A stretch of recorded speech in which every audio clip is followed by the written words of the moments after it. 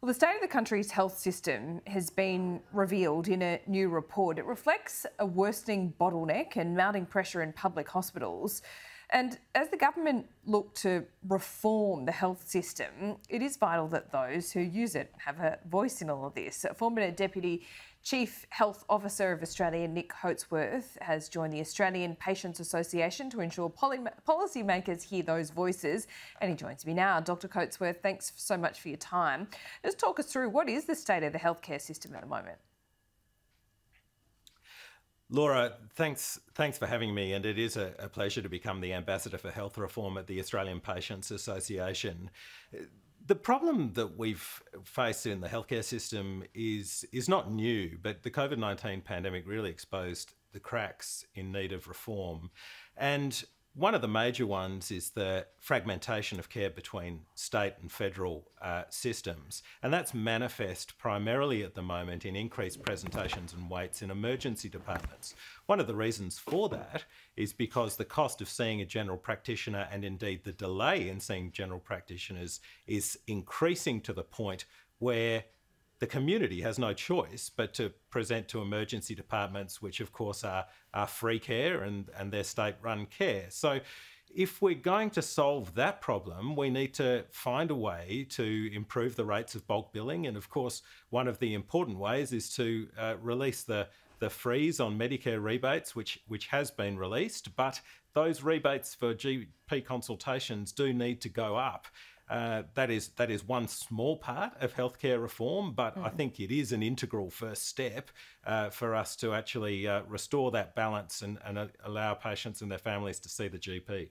So either way, it comes down to more funding needed, whether that's paid by the taxpayer or paid by individuals, which is happening right now. Well, that's exactly right, and that is a difficult conversation to have, but we need to have it. No matter, I suppose that there might be a degree to which you could increase the rebate so that everyone was bulk billed. I think that's actually improbable, and even if it was possible, there's no way that the budget could afford it. So what's going to happen is that there'll need to be an increase, whether it's $5, $10 or $15 on the standard 15-minute consultation, the rebate, MBS rebate for that. And that will create an increase in bulk billing, but we don't know how much it's going to increase bulk billing. There's been no comment from the Australian Medical Association or the College of General Practitioners about what an expected return on investment that will create for patients and their families. And I mean, I'd like to know if my taxes are going towards an increased MBS rebate, then how likely is it that Australians who need to be bulk billed will be bulk billed, and how many of them will be bulk billed?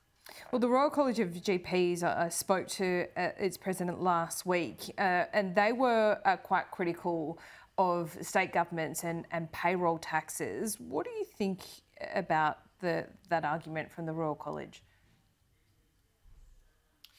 Well, it's clear that the GPs have been under an immense amount of pressure, and really they were at the front line of our COVID healthcare response and enabled our world-leading vaccination rates. So we've got a lot to thank our general practitioners for. They need to be at the centre of care in our community.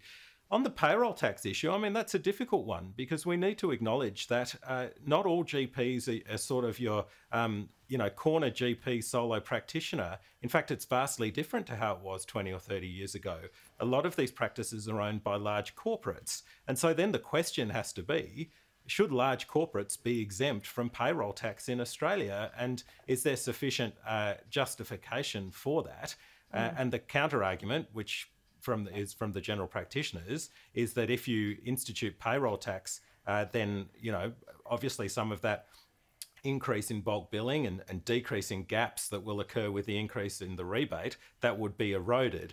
Now, these are complicated arguments to have, but I think at the base proposition is, should small businesses or large corporates be exempt from payroll tax? And if the answer is no, then it's probably the case that they'll have to pay it.